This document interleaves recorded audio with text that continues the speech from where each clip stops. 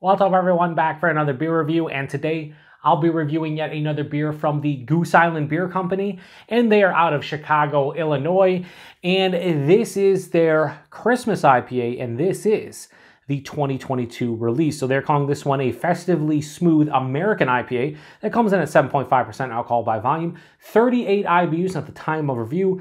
I don't know exactly how old this can is, but it does have a best by date of March 1st of 2023, and we're just over, a little bit over 2 months away from that date, so we should be fine. Now, I didn't plan on grabbing this one or even reviewing it this year, but I was looking to round out a mixed sixer at my local Wegmans grocery store, and I saw that they had this, and it was in date by a decent, margin. And I was like, you know what? Let's give it a go, because I've never had their Christmas IPA, and it just, let's give it a go.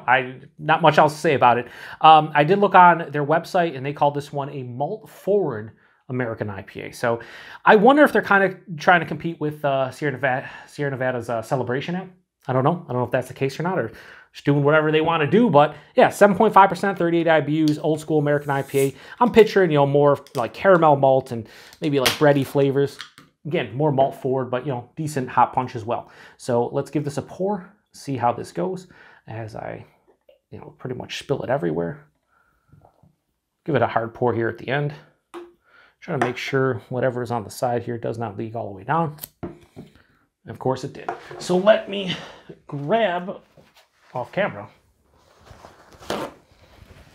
paper towels, because I forgot to put them at the bottom of me. So I had to grab them off camera. Whatever, it doesn't matter. It's been a while since I've spilled any beer, so should be fine. So we'll put it over there like that. And yeah, so this has an old school American IPA look. Has it like burnt orange, kind of caramel, little bit of like a golden color at the bottom here. This glass is weird. Even when you hold it up to the light, like down here, it's way lighter at the base, and up here, it's more like a dark kind of orange vibe. Has about a 2-finger aggressive pour of this, we'll say lightly tan colored head. Decent carbonation, because this has the nucleation, the etching at the bottom that produces the carbonation. But yeah, looks like a nice American IPA. Let's get nose. Dude, this smells. When they say a malt-forward IPA, yeah, this to me, the aroma smells like an aged, old school American double IPA. So what I get typically out of aged American double IPAs, like when I'm talking age, I'm talking like they're typically like 5-6 months old. Not that I drink a lot of half-year-old American double IPAs, but it has happened in the past, and I get that orange marmalade character definitely getting it here. It's like a caramel drizzled orange marmalade, like on toasted white bread. So you picture a piece of toast, you spread some orange marmalade on it, and you drizzle like a caramel syrup. That's what I'm getting right from the get-go. Which, honestly, I never did that before. I've had orange marmalade on toast before. Never put like a caramel or maybe chocolate drizzle or something. I think that might be fun. Maybe I have to try that at some point. Yeah, so that's all the malt character, right? So when they say this is a malt-forward American IPA, yeah, for sure. But I'm getting a little bit of like a hop character. It's more of like a slightly resinous pine, touch of earthiness, maybe like a floral aspect. But I'm telling you right now, it smells like so many aged old school American double IPAs. It's 7.5%, skirting the lines of a Imperial double. If you're Hot Butcher for the World, 7.5% is a double IPA. If you're some other breweries, maybe not. All depends. Doesn't really matter now. But yeah, it doesn't smell bad because I actually like this character. I just know that the beer's aged. So one of two things happening here. Because it's malt forward, it's kind of giving me that aged double IPA vibe, or this might have a little age. Maybe they put a 6-month best by date on it, so this beer might be almost 4 months old right now. Could be. Either way, it doesn't smell bad. Let's get into it. Cheers, everybody.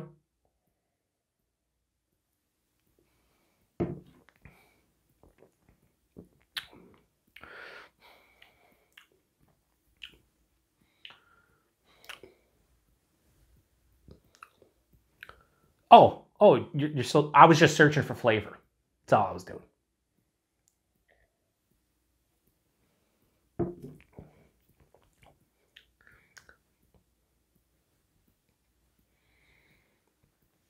I don't know what to say about this.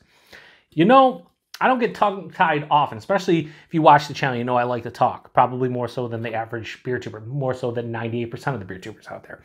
A lot of times my reviews are a bit longer, a bit long-winded. It happens. I like to talk. There's not much to talk about here. We'll go body mouthfeel, try to review it like I do a regular beer, but there's just not a lot here. Body, medium bodied, 7.5% I'm okay with. I will give them this.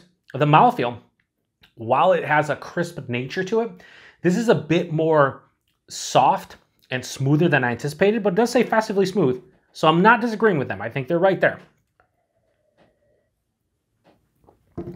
But body and mouthfeel is the driving factor right now of me taking multiple sips, because the body mouthfeel is nice. But the flavor, I have not had a beer here on the channel in a long while, maybe years, that is lacking in any substantial flavor. Like, this isn't, time out, before we get crazy here and you think I don't like it. I don't dislike this beer and I don't like this beer. Why? There's just not a lot going on. There's it's devoid of a lot of flavor. I'm kind of dumbfounded because the nose, again, screamed older IPA, and I would thought it would be a bit more of a malt bomb based on the nose, but what I'm even tasting here just doesn't have a lot of flavor.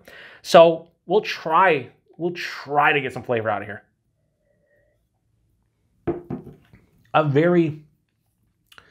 There's like a ghost of a caramel orange vibe to the malt in this one. Well, caramel probably from the malt, the orange probably from the hops, but everything I said in the nose dialed back about 80%, because I get a little bit of caramel, a little bit of the orange, maybe a touch of that toasted brown bread, but it's just because the nose indicated those flavors. So I tell them, okay, it's there, but man, it's just not substantial.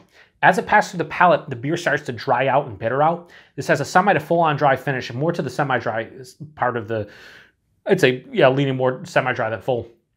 And it has a mild to moderate bitterness, right smack dab in the middle. And the bitterness is like a orange pith, orange rind, kind of something in that realm.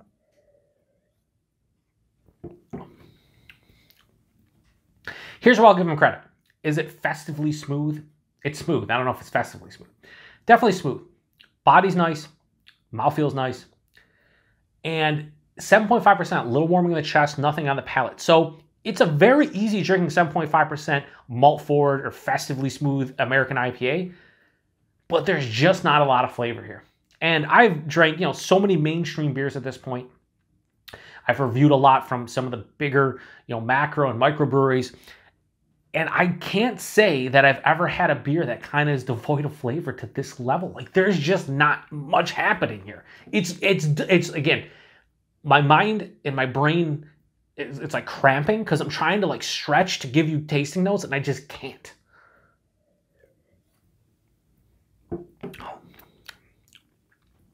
Caramel, orange, toasted brown bread, or toasted white bread, just very little. It's not bad. This is not a drain pour. Oh. All right, so Christmas IPA from Goose Island, the 2022 release. I'm gonna give this a. It's there. It's a liquid. It's 7.5%. I'm gonna give this a high 3 out of 5. I'm gonna go 3.1 out of 5. It's the best I can do on this beer. I like the the artwork on here, the label. It's cool. Sweater-esque. The fact that I got this in a mixed 6-pack at Wegmans, I was hoping for more. I'm hoping for more. Price point availability. I don't know about the availability. I'd imagine wherever you see Goose Island, you should see that beer. We saw it here, clearly. And price point, I have no idea. Because again, I got in the mixed 6 location section of my local Wegmans. It was $12.99 a mixed 6-pack. I'd imagine you're probably $10, $11 for a 6-pack of this. I can honestly say this. I don't know how it tasted super fresh. So if somebody out there had this relatively fresh, what did you think about it? As you can see, I'm a little bit disappointed. I didn't expect Christmas miracles from this beer, it was going to be the best IPA. As soon as I read, malt-forward American IPA, I kind of tempered my expectations a little bit because I'm like, all right, we'll see how it is. And then I smelled it and I was like, okay, it smells like an aged, old school American double IPA. It doesn't taste like anything really. It's very just subtle and light. It's just disappointing. So if you've had this year's release or prior releases, let me know what you thought about this one. Also, if you had this year's release and you drank it fresh, or fresher than I did, let me know, especially if you enjoyed it, or maybe you hated it. But at the end of the day, this is the best way I can sum up this beer. I'm trying to, I don't ever shit on beer because, somebody might pick this up and love it, and everybody has a different palate. So for me to be like, that's a trash beer or whatever, I don't do that. You'll never come to my channel and see me just absolutely trash beers, because I always am of the understanding that there are people out there that would love a beer like this. Meanwhile, there might be, if I give this a 5 out of 5, there's people out there that probably have the same reaction I do. So it's all in the eye of the beholder. We have different palates. You're going to have different opinions no matter, you know, what's going on and who comes to your channel and says stuff, or who's on YouTube like me saying stuff. We all have different opinions to some degree.